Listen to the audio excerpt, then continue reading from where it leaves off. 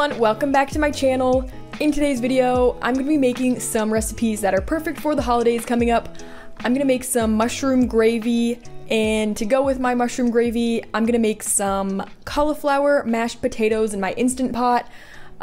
These are some of my favorite recipes that I've been making for like years to bring to holiday family gatherings. On my channel, I do mostly whole food, healthy, plant-based, lower sodium recipes, so if you're into that, make sure you subscribe to my channel and give this video a thumbs up, and let's just jump into today's recipe. First, I'm gonna do my mashed potatoes so that these can be cooking while I'm working on my gravy, and my favorite way to do mashed potatoes is in the Instant Pot. I'm using this little steamer basket. Funny story, for the past like 2 weeks, we couldn't use our garbage disposal because it was making this like horrible noise. And we were like reaching our hands in there and like we couldn't find anything. We were like, I think it's just broken. A couple days ago, I pulled out the missing spoke to this steamer basket. It was in the garbage disposal. But it's funny because I was looking for that. I was like, where's that one little piece? It was in the garbage disposal. Anyways, I'm putting this in the Instant Pot and I'm gonna pour in 1 cup of water. Then on the bottom, I have 3 large potatoes. This is about like 2.5 pounds. And I tried to chop them up pretty small, like in 1-inch cubes, so that they'll steam faster, because I'm also gonna steam it at the same time as I cook the cauliflower. So I want it to cook like faster, you know what I mean? So I'm gonna put these in the bottom. And then I picked up the biggest cauliflower I could find. This one is absolutely huge. It's massive. And just kind of break it up into big chunks because you want the cauliflower to like not cook super fast because the potatoes take longer to cook than the cauliflower. So you want to leave these kind of in like big chunks. Actually, this is so big that I don't know if it's all gonna fit in here. I'm just gonna really load it up here. Just stuff it all in there. Pop on the lid, press manual or pressure cook if you're using a different model. And I'm gonna set the timer to 6 minutes. Next up, I'm gonna start working on our mushroom gravy. So I have 2 containers of cremini mushrooms, and I tried to pick ones that are like kind of small like this so that they wouldn't be like huge pieces of mushroom in the gravy. I'm just gonna slice this up. So last year, I don't think I made like any like holiday recipes on my channel because I was working full-time on a TV show. But last year for Thanksgiving, this is kind of a funny story, we went to Yosemite for Thanksgiving and stayed in like a mini little cabin. And on the weekend before we left, I cooked an entire Thanksgiving feast. I should have filmed this because it was actually pretty impressive. I made green bean casserole, butternut squash, mashed potatoes, like a loaf, packed it all in a cooler, and drove it to Yosemite with us so that we could have Thanksgiving dinner in Yosemite. I literally made an entire feast just for me and Colin. Okay, so I'm gonna set these all aside. This is so many mushrooms. And next, I'm gonna dice up 1 onion. This is a small yellow onion, and I'm gonna dice it up really thin. So every single year for like 4 years in a row, I would make the same Thanksgiving recipes and bring them to my family Thanksgiving. Dr. Furman's Thanksgiving non-meatloaf, I've made that recipe for like years. And then the other favorite recipe that I would bring is kale casserole. And it sounds disgusting, but like everybody loves the kale casserole. I swear, like everybody like scoops it up.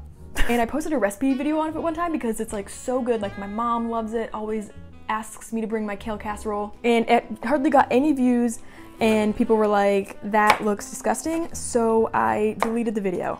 But it is honestly like one of my favorite holiday recipes to bring. So let me know if you want the recipe for that video. I posted it like years ago and then I deleted the video. The next thing I'm gonna chop up is this beautiful purple garlic. I just picked this up from the farmer's market. Look how purple it is. It's so pretty. I think I'm gonna do like 4 in my mushrooms. Okay, so I'm gonna transfer you guys over to my stove so we can start making my gravy, and I got something really special to show you.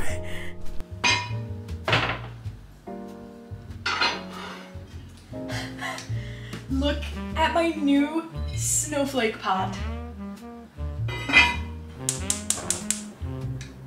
So I'm just gonna let this heat up and then we'll start cooking our gravy.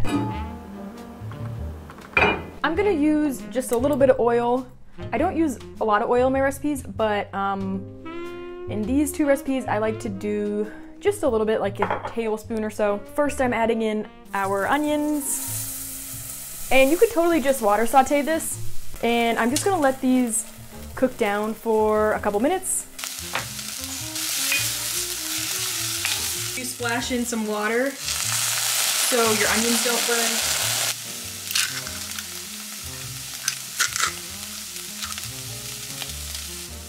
And I'm just gonna give that a stir. So I'm gonna add in all of the mushrooms that we sliced up.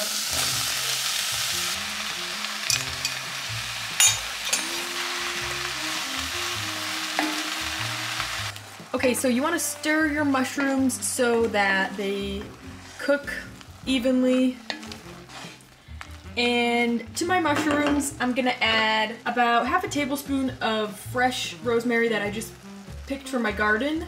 And I chopped it up really small. About a teaspoon of thyme, a bunch of fresh cracked pepper,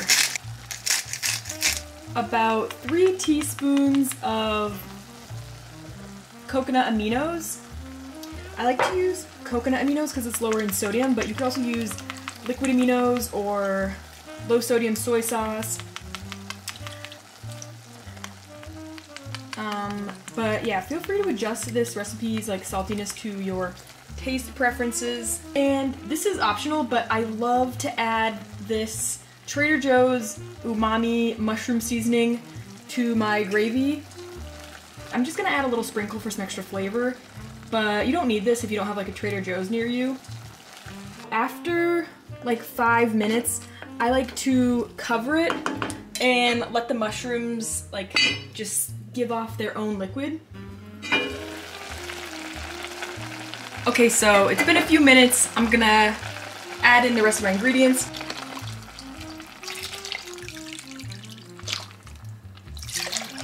About 2.5 cups of low sodium veggie broth, and you can taste it and adjust the seasonings. I like to add more of this mushroom powder.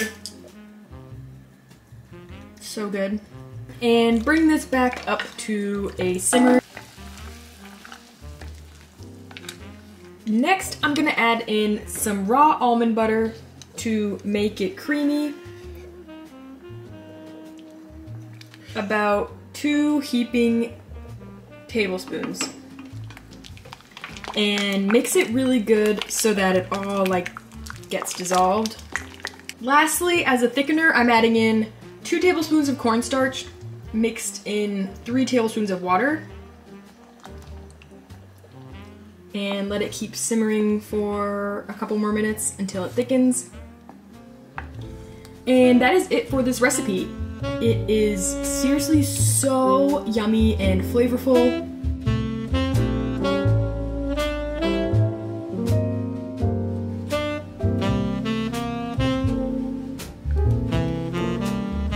So I'm back making my mashed potatoes, and my potatoes and cauliflower finished steaming. I did 6 minutes and a quick release, and it was the perfect amount of time. I'm gonna make these like garlic and green onion mashed potatoes. So I'm gonna cook down some garlic in my Instant Pot, put it on saute, and I just took out the cauliflower and mashed potatoes, and then I drained out the extra water in the inner pot. I'm actually gonna puree my cauliflower in my Vitamix, because if you just mash it with a regular potato masher, it kind of leaves like chunks, and I don't want there to be any cauliflower chunks. I want it to be like kind of smooth. But do not put potatoes in a Vitamix or food processor, they will turn like really gummy. Only do the cauliflower, and I will be right back. My blender is actually on the floor. And it is actually super easy to puree. It like turns to mush in a few seconds. Side note, cauliflower makes an amazing cream substitute to green bean casserole. You can use like cauliflower puree as base instead of like cream of mushroom soup. To my Instant Pot, I'm gonna use a little bit olive oil in this recipe again because I want my garlic to really bring out the most flavor, but feel free to water saute. I'm gonna add all this garlic, and it's been heating up for a while, so it's kind of burning now. Ugh. Okay, I think that was like 6 cloves of garlic. And I'm gonna add in about 1/2 cup of green onions.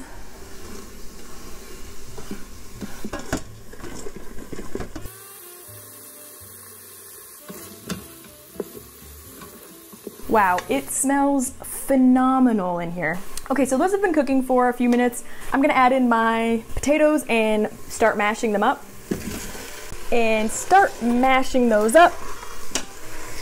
They should be really soft. I wish you could smell the garlic in here. Okay, so for my mashed potatoes, I like to use either oat milk, soy milk, or plain unsweetened almond bries. But I have accidentally poisoned my cousin who's allergic to nuts before, so now I don't do any nuts at family events like Thanksgiving or Christmas or like any other family gathering. I do oat milk, and oat milk is pretty creamy, so it works really well in mashed potatoes. Just make sure it doesn't have any sugar added or vanilla, or else your mashed potatoes will taste like really bad.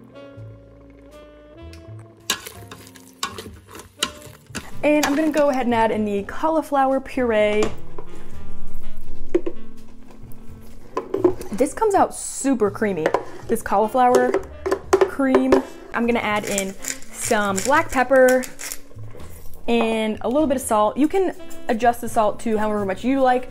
You can just do no salt added, because I do a lot of no salt added recipes on this channel too. But I feel like mashed potatoes, like, they need a little bit of salt or else it literally just tastes like nothing. And let's shut off the Instant Pot.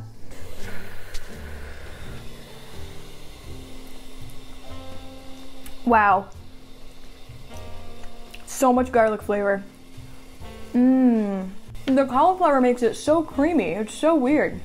Like, you wouldn't think cauliflower has that like creamy texture, but once you puree it, crazy.